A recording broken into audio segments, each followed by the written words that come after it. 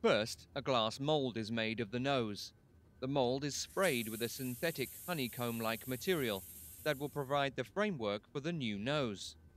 The honeycomb-like framework is then removed from the mold and covered with millions of cells grown from stem cells, taken from the man's bone marrow. The framework is then placed in a bioreactor, in a solution containing nutrients that encourage the cells to develop into cartilage cells. Meanwhile, a small balloon is implanted under the skin of the man's arm and slowly inflated. 3 months later, the balloon is removed. The new nose is placed under the stretched skin. The new nose gets nerves, blood vessels, and skin from the arm. 3 months after that, the new nose is attached to the man's face.